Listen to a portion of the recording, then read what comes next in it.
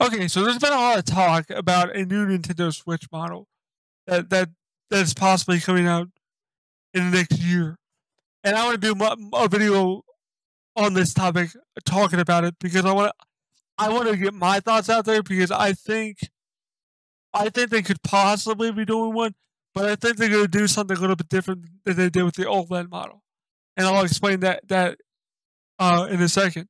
But if you like this kind of video, leave a like, comment down below, subscribe, click that bell button for notifications so you guys know when I upload videos. And we're almost getting to, um, let's get to 80,000 subs because I'm at 70,000. So thank you guys so much for the support. Let's get to 80,000 and on the road to 100,000. So let's get there. Thank you guys so much, and let's get on with the video. Okay.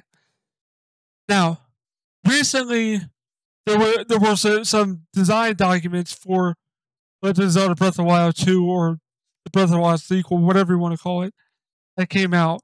And there's one part of the document that shows a diagram of the Switch and the dock and the Joy-Cons. And people are really like reading between the lines with this. And like, what? Why are they talking about the Switch in this document? Is it a new Switch? Is it another OLED special edition?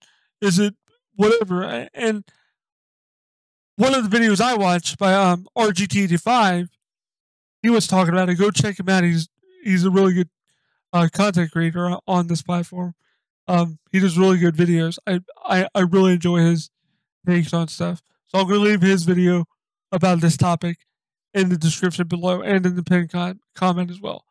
So go check him out. Go give him a subscribe as well because he does a lot better work than I do.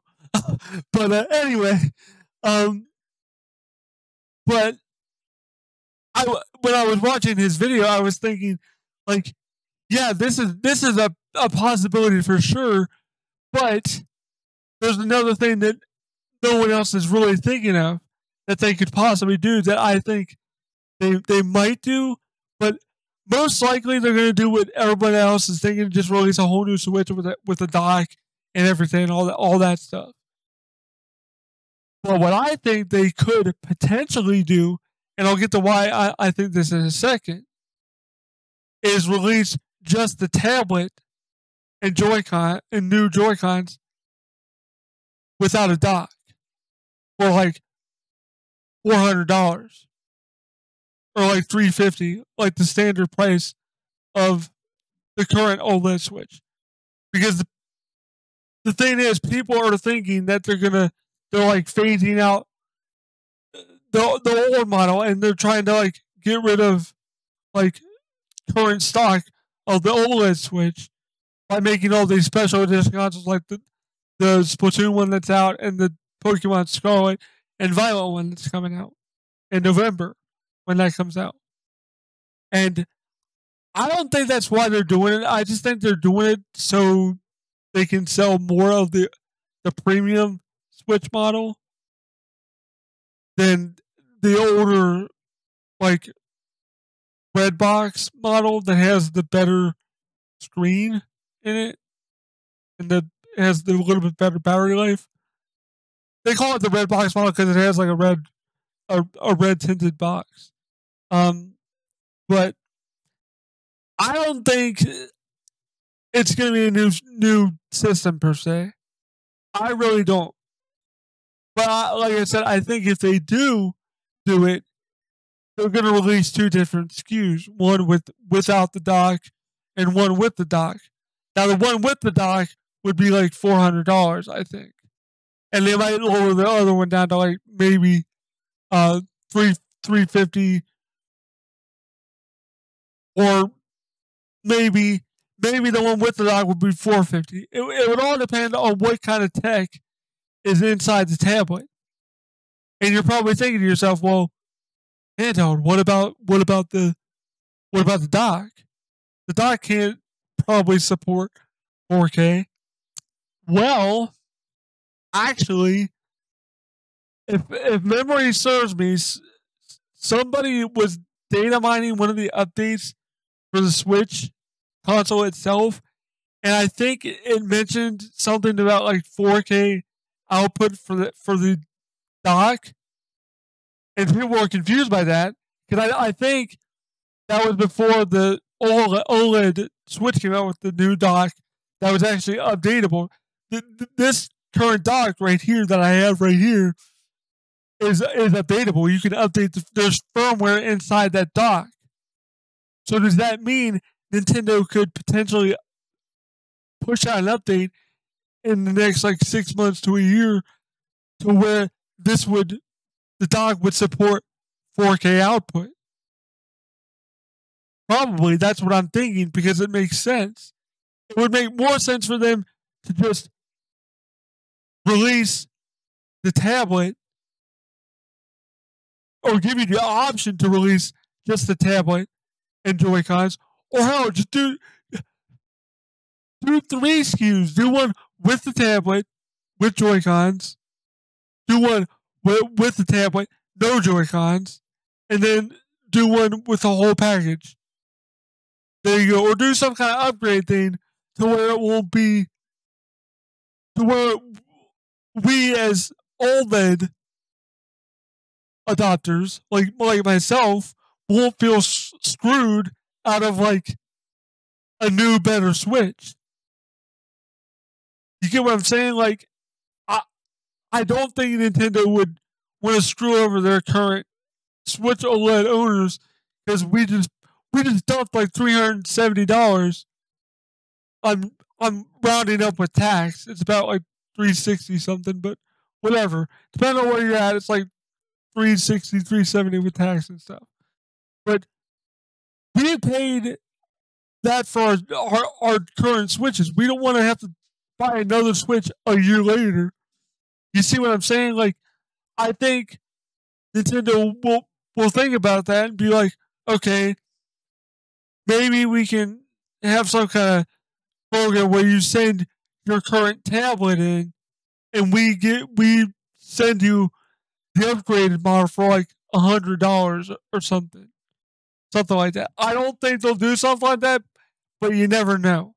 It would be nice if they did because I would be miffed if they actually did do this because it didn't do this like upgrade program thing because it would be really annoying to just buy a new Switch, especially if it gave better frame rates for like certain games like Hyrule Warriors, for instance. Hyrule Warriors Age of Calamity specifically, because that has really bad frame rates at some points. The frame rate tanks when a lot of stuff's going on, and a lot of games could benefit from a new Switch model. Like, don't get me wrong, like they're not. People aren't wrong. I think people just want a new Switch model. That's what it is. People love the Switch. I love the Switch. It's a really fantastic system, but it is very antiquated with the technology that's in there.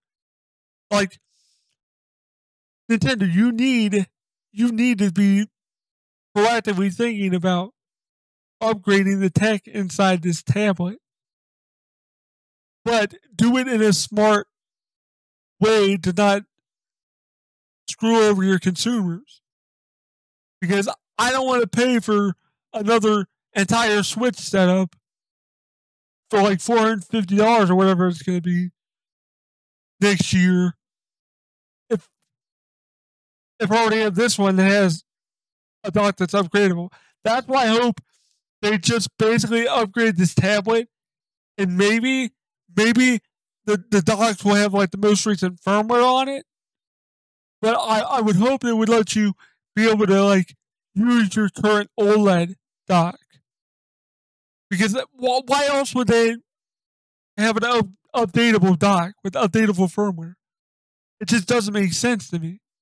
You see what I'm saying? Like, it doesn't make sense why they would have a dock that has firmware, because the standard Switch dock does not have upgradable firmware. That's the thing.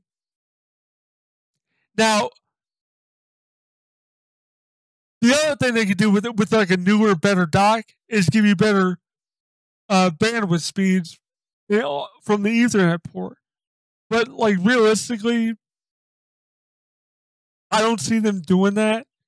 And maybe with an update, they could unlock the Ethernet speeds that you get through the port. I have no idea if that would even be possible. I have no idea if that's even a thing, or if it would have to be like one of the chips inside of the dock would have to be literally like swapped out. But I have no idea. I'm just spitballing here. But I don't know. What do you guys think? Do you guys think that it's possible that they could be doing a new Switch, or do you think people are reading too much into these Breath of the Wild 2 design docs? Because that's what I think. I just think they're showing what the Switch is for like people that are like new to the company and that they're pitching to like investors. Because not all investors are going to know what the Nintendo Switch is. That's probably all this is. But maybe there is something more. Who knows? What do you guys think? Am I wrong? Am I right? Let me know in the comments below what I'm thinking. But I hope you guys enjoyed this video. Thanks for watching, guys. And thank you to my Patreon supporters for supporting the channel. There's like 40 of you right now. But there's a special few I want to give a shout out to. Because without these two current bronze supporters, I wouldn't have as much support as I do now. I mean, yes, it's only $3, but it's a good amount of support for me. But so thank you all for supporting. But special shout out goes to Matt Y99 and Reaper7734. So thank you guys for supporting the channel, and thank you to everyone else that currently supports the channel in my standard starter tier. I do plan to do other tiers eventually at some point. You just gotta give me a second to get used to all this new exposure my channel has. But anyway, guys, thank you guys so much for watching this video and subscribe to my channel. I hope you guys enjoy my new content. I'm going to be working on throughout the rest of this year and throughout the rest of however long I do this thing. But I hope you guys enjoy my new stuff. And thank you guys for all the support. I really appreciate it. I love you guys. Thanks for watching. And peace.